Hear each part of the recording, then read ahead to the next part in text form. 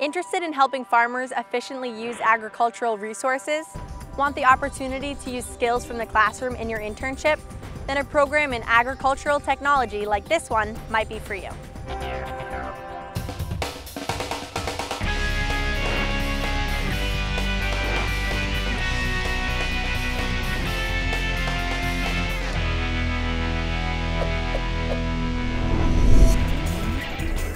Yeah, just pull it back a little bit.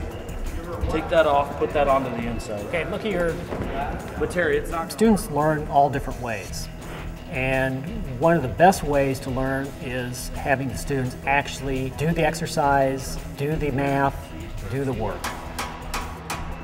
They can hear about it, they can read about it, but it's not going to stick with them until they actually experience it. I did an internship for Crop Tech Services, and they are a service provider for GPS technology and crop scouting. That gave me a great deal of knowledge as to how everything works, how the satellites work, how the computers take that data and turn it into data that we can use and implement in the farming. An internship, I think, helps two main ways. One, it gets the student out in the workforce and shows them that maybe some of the skills and things that they're doing in class and doing here are applicable to the real industry. And second, it gets their foot in the door. I did an internship at Crop Tech Services out in Ely.